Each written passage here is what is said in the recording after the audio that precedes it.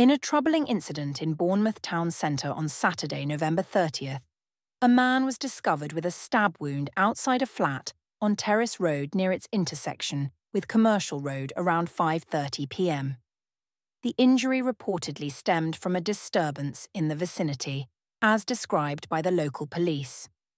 Emergency services quickly responded, and the victim was promptly taken to the hospital.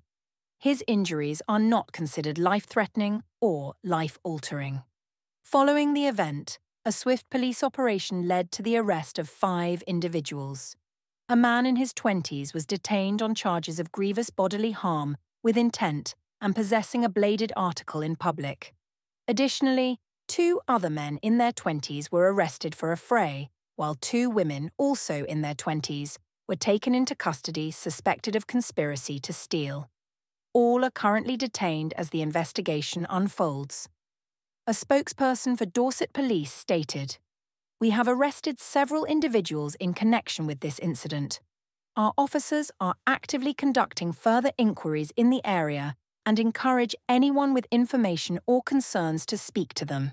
The scene was cordoned off for much of the day, with forensic teams from Southwest Forensics meticulously examining the area for evidence.